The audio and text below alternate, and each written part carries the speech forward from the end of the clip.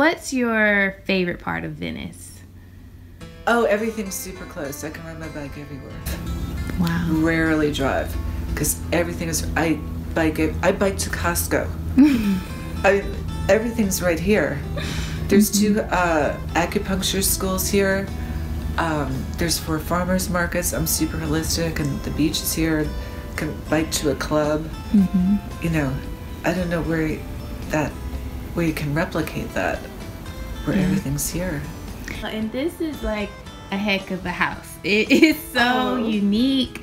When I first came here, it was like a safe little beautiful place for me visiting for the first time, and I appreciate that. Yes, but what I love about you is you thought of everything that I could possibly need.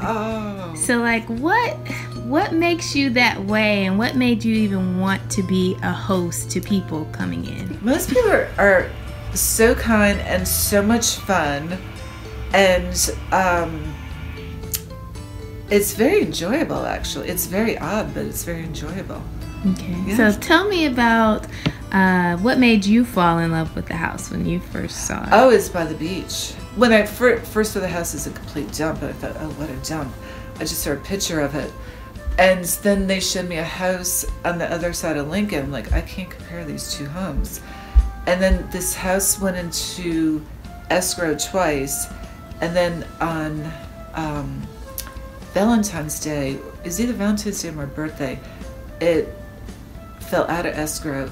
And I rode my bike from Sherman Oaks over here, and there's all these Porsche and Gucci people. There's no way in this house. And so there's all these people here, and I quietly said to my realtor, I've got to let them in this house. You know, try to keep on the down low. So she walks into the living room. We're going to put him in this house. I'm like, shut the fuck up, butter. And I was the only one. I was shocked. shocked. So, wow. Yeah. Sounds like it was dumpy, meant. though. Yeah. It sounds like it was meant for you. Yeah. I guess so.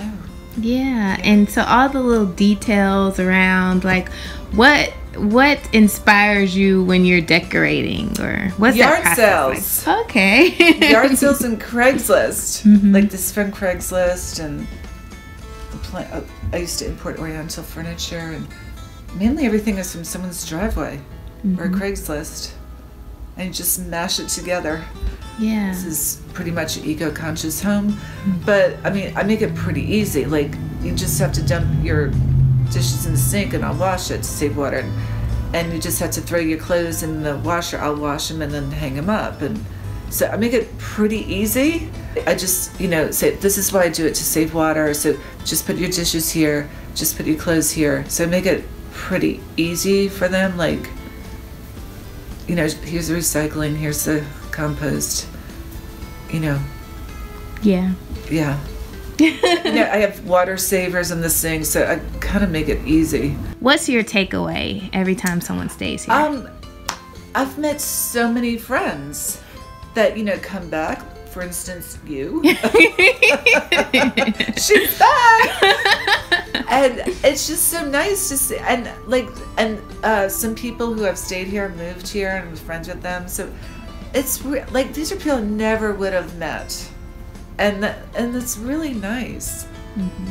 I don't know too many people who have a job what they really like, and they become friends with their coworkers, or most people don't enjoy their job, and it's very sad.